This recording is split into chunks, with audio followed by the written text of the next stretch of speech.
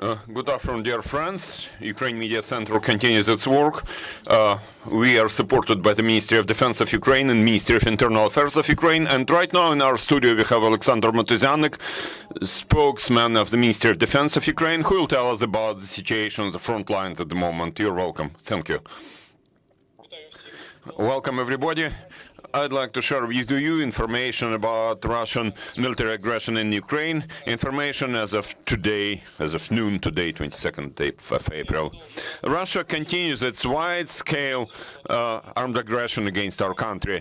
The enemy carries out offensive operation in the eastern area of operations, and the main goal of that offensive is taking full control over the territories of Donetsk and Luhansk oblasts, as well as maintaining ground corridors of occupied Crimea.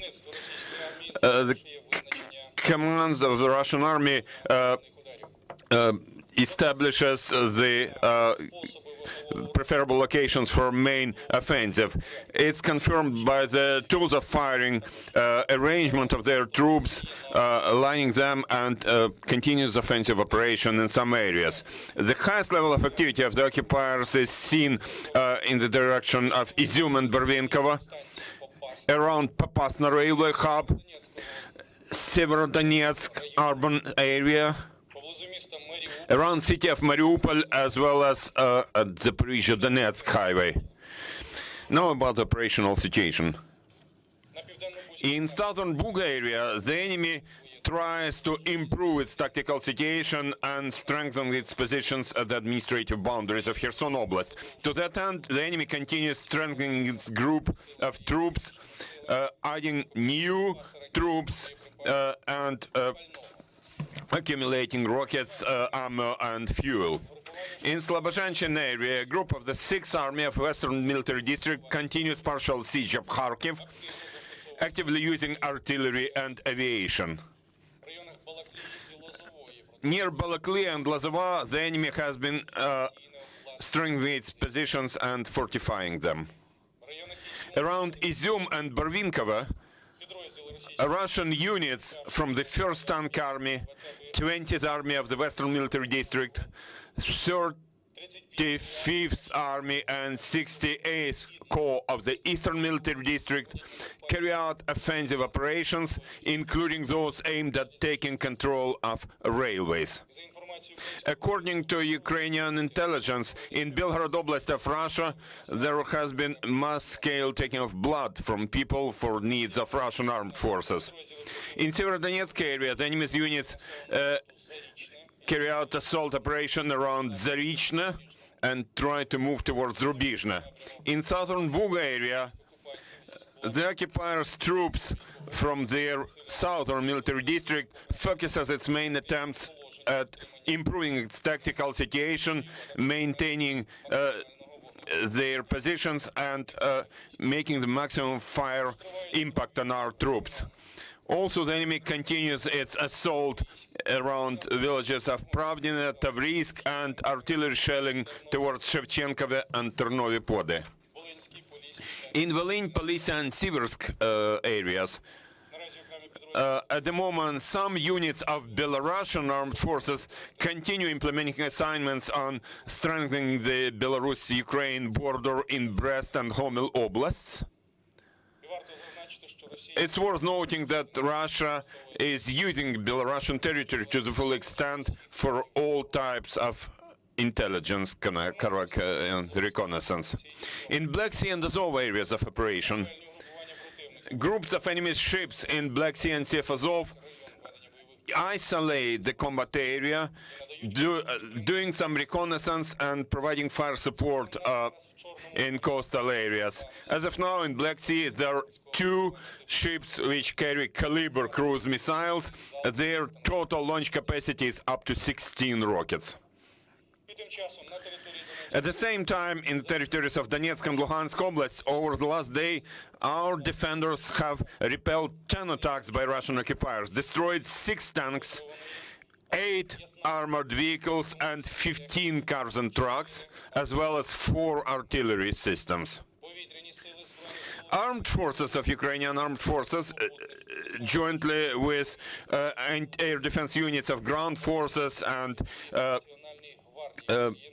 paratroopers, Marines and National Guard over the last day downed 15 targets of the enemy, including 9 UAVs, 3 airplanes and 3 helicopters.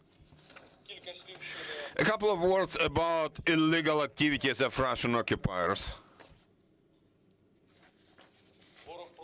The enemy continues its rocket strikes, bombing and artillery shelling against residential buildings in Kharkiv, Luhansk and Donetsk Oblast, as well as infrastructure facilities. Russian occupiers have been using the tactics of terrorizing Ukrainian citizens. There are still killings, torture, persecution of local self-government and priests, taking local companies under the auspices of nationalization, blocking of evacuation routes and humanitarian aid routes.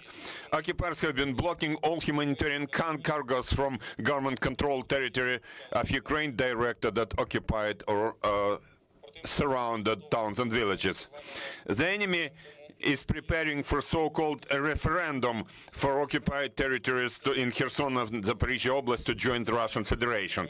To that end, they continue active information campaign in territories under their control. And to replenish their personnel, there have been preparations for so-called mobilization in Kherson and Zaporizhia Oblast.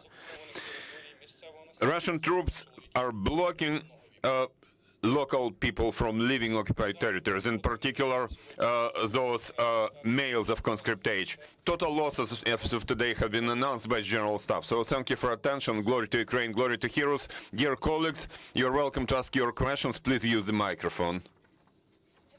Are there any questions? Good afternoon. I'm Viktor Melnikov from CGTN. Could you please comment, if possible, the situation around Azovstal steel factory? You can, it's all clear, their situation is difficult. I cannot share any additional information. Any more questions?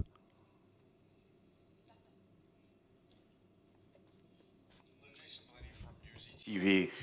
You said that Russians are using Ukrainians for blood donations.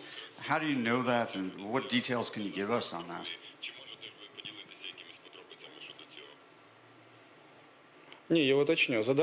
I'll clarify. According to our intelligence, in Belgorod Oblast of Russia, they are taking blood from locals, Russians, from their local. They take blood from their people for their army.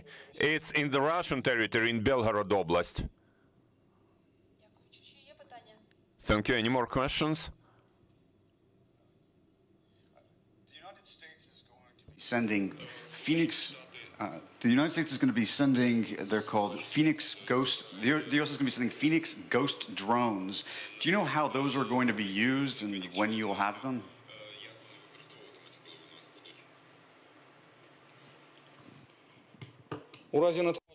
If such equipment arrives to Ukraine, it will be used according to its intended purpose, to destroy Russian occupiers, their personnel and equipment.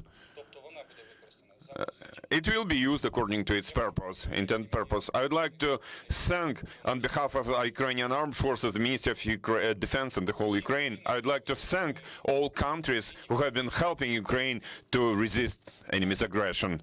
We need weapons. Now we need weapons. Ukraine is not defending only its own territory. We defend the whole Europe and the whole civilized world against Russian occupation. And it's very important, and it's worth understanding. So Ukraine does need weapons, including heavy weapons and aircraft and radio electronic warfare tools, and very importantly, air defense tools, in order to strengthen our air defense forces and protect, defend our cities against enemy's rocket strikes. Hello, Raymond Lübken, Blick Media, Switzerland. I want to ask, can you tell us how many Russian soldiers and weapons are based in Transnistria?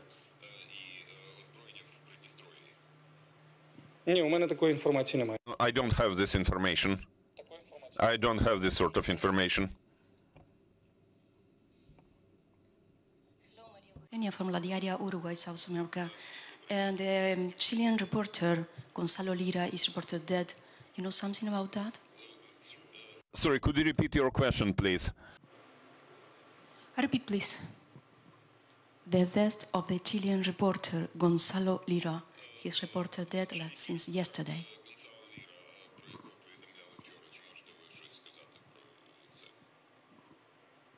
Ні, я не маю такої інформації. No, I don't have this information and I'm not authorized to comment on that.